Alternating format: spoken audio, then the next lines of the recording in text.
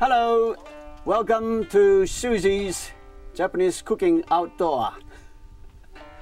Tonight, this afternoon, I am going to prepare and cook nabe or hot pot of duck, beautiful duck and vegetables of autumn and autumn mushrooms, locally grown in this part of Japan, which is Chubu, Japan. The place is called Hirugano Highland.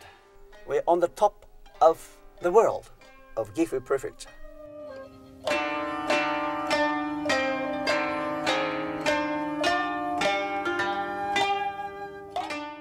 Okay, shall we start preparing?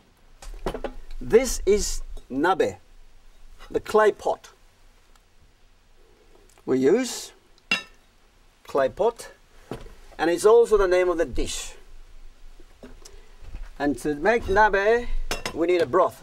This is kelp or kombu, sun-dried seafood, goes in.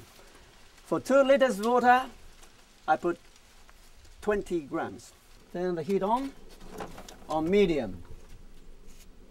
And I need about 10 minutes before boiling. Whilst we're waiting, we can do some preparation, food preparation, some vegetables. We have shiitake mushroom and nameko mushroom. We call it nameko, very bit slimy. This is interesting. Maitake literally means dancing mushroom. And shimeji mushroom. Oh, enoki, this is the most popular enoki mushroom. This is hakusai, Chinese cabbage, winter vegetable. Hakusai, and arrange the mushroom over here. It's all clean and it's all, so just put it there. And what I like about this time of the year is this daikon, winter daikon. What is daikon? Daikon is white radish. Maybe just chop like this to look good. And arrange it now nicely like this, you know.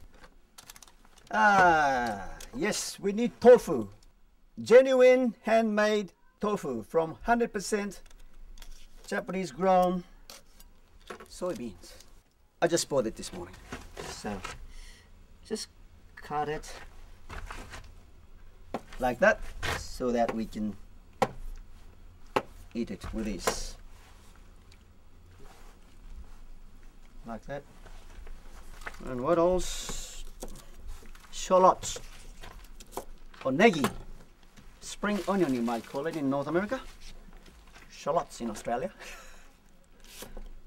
Negi. Just cut it like this diagonally. Carrot. Just to make it interesting, or to make it like seasonal, which is autumn. This is autumn maple shaped little thing. As we speak, the kelp, the kombu dashi is coming. It's been about 10 minutes as we prepare. So just turn it high a bit and make sure you take the kombu out before boiling point. If you keep boiling, the water becomes green, yucky color. I don't want that. I'll take it out now. Take the kombu out, and just as it before boiling, about 97 degrees. 97 degrees. The little bubbles come out. A little bubbles forms inside, bottom, and the side of the saucepan. So I will put 40 grams of bonito flakes. Bonito flakes is made of fish called bonito. It's a dried form. Catch it, steam it, and sun-dry it, steam it, sun-dry it, and it forms a mold, which transforms the protein into amino acid. So I'm gonna put that in, about 40 grams. Okay, as it starts to boil briskly, once skim the froth and gently, as the flakes, bonito flakes goes down to the bottom, gently skim through the sieve. So you have a beautiful, clear broth. This is miso. made of soybeans and soybean yeast.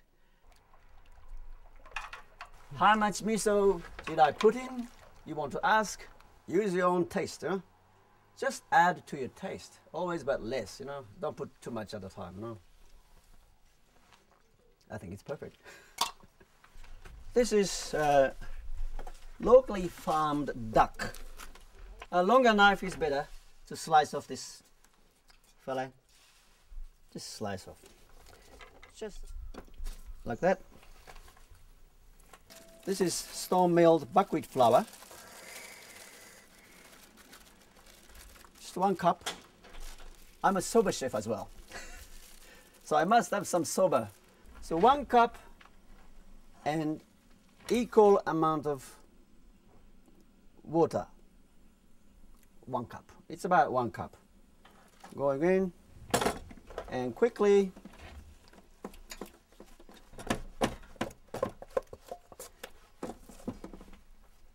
just make a little bowl, squeeze, so you have a little dumpling of soba. As they cook, they rise up. I have invited my friend Sean and his family to dinner out here in a beautiful setting, and I hope they will enjoy my food as well. Okay. Pick up a sliver of sliced duck. Swish, swish, swish. Try not to lose it because it's hard to find it. It's hard to find in the miso-based broth.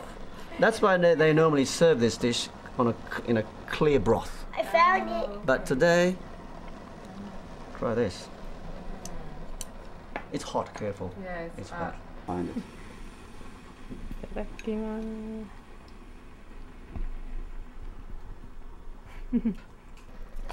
Okay. Put a little leaf there. Maple leaf. Carrot. Maple leaf goes here. So Okay, we're putting some more mushrooms. Good.